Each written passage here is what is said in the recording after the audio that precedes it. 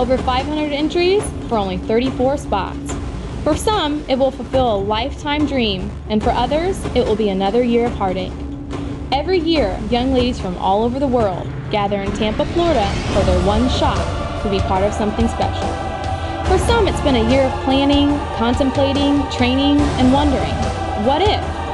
For these ladies, everything they've been working for will be put to the test in the next 3 weeks. There is sure to be tears of disappointment, along with tears of joy. But for all of these ladies, all they're looking for is one chance. A chance to be a part of the NFL's elite. A chance to be a member of the Tampa Bay Buccaneers Cheerleaders. Hi, I'm Rachel Watson, and welcome back to the second round of the 2010 Tampa Bay Buccaneers Cheerleaders Auditions.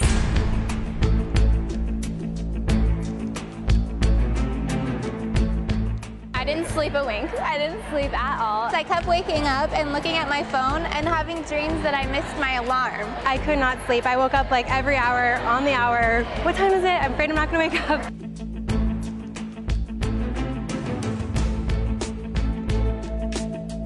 We're on the campus of the University of South Florida, which is a familiar site for the audition process.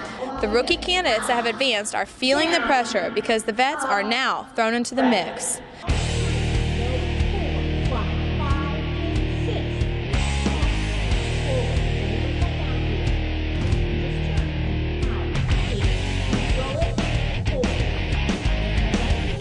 As far as pressure, I think it's pretty much across the board for everyone. The candidates come in, they learn a choreographed routine, and they practice it for approximately an hour. Then we send them out and bring them in groups of 3, and they perform the routine in front of the judges. I can really feel for these girls. Looking back, I remember how nervous and anxious I was.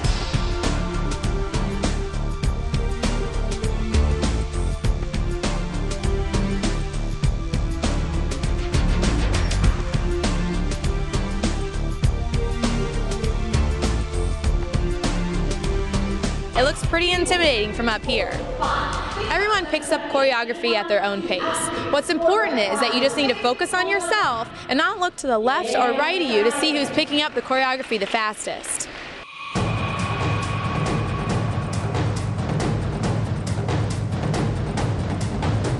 I think when you're learning it, it seems like it's so long, and then when you actually put it all together, it seems, it flows.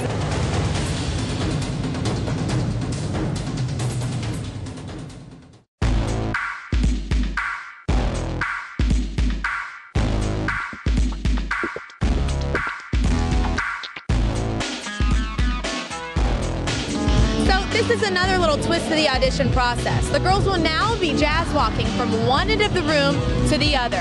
This is a really good time for their personalities to show. I feel like they really took a lot of time and looked at each individual person. It's very dance style this year, very jazzy. So I'm very much in my comfort zone. I'm really looking forward to going out there and performing it.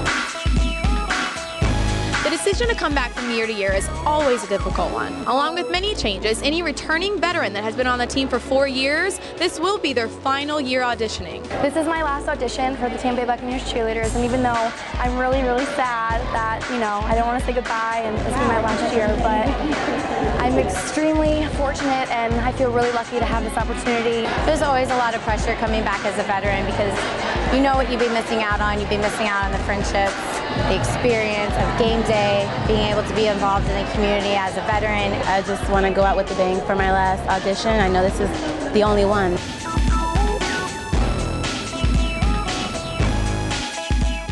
Now that the candidates have learned the tryout routine, they will now make their way outside the auditorium. While auditions are taking place, there will be a little bit of wait time. For some ladies, they will use this time as an opportunity to review the choreography on their own. But for others, this will only build up the pressure even more.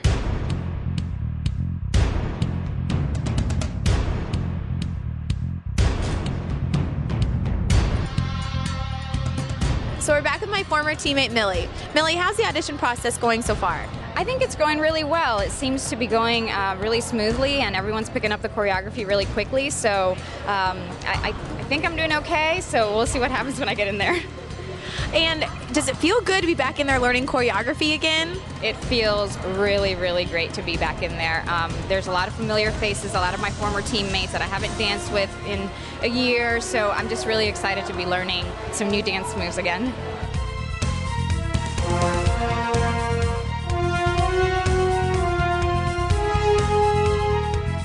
Narrowing down the candidates isn't an easy process. So what exactly are the judges looking for in a Tampa Bay Buccaneers cheerleader? The judges are really looking for someone that is able to pick up the choreography and personality, energy, if they're able to engage the audience. I was looking for a lot of personality. I was looking for a dance technique.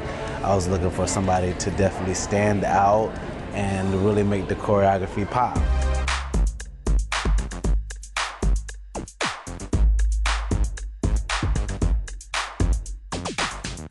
The individual auditions where we went 3 at a time could have gone a little better, but I guess we'll have to wait and see. I definitely messed up just in a few parts. I felt like I hadn't danced with so much energy and spunk in such a long time that I forgot the steps. So I made up for it in the middle and looked at the other girls and kind of smiled my way through it. So hopefully it's enough to get me to the next round. It's really easy for any of the candidates to come out, and you'll see them in the rehearsal when they're learning the dance, and they'll have it great, and they come out in front of the judges, and for some reason something misfires and they don't perform it as well as they could. It may be the surrounding, it may be just anxiety getting to them. It's really hard to tell, but it happens a lot.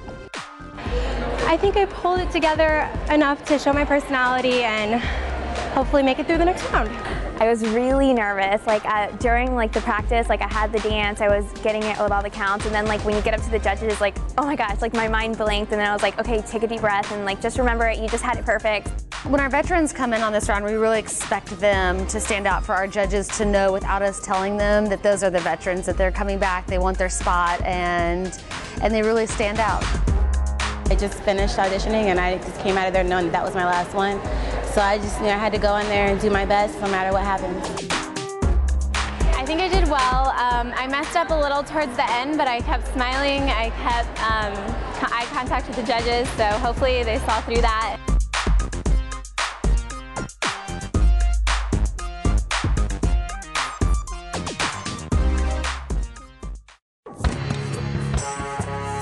Now is the time that the candidates will find out if they've advanced to the next round. One of the most nerve-wracking moments of the audition process is waiting to hear if your number is called. Today we cut the number to 60. 644, 647, 648. Thank you very much for coming out today. Everyone looks ready.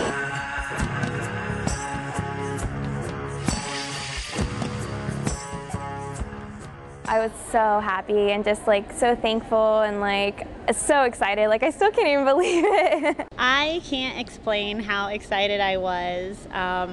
It was just really phenomenal feeling. It really, validated all the hard work that I have put in over the last 2 years.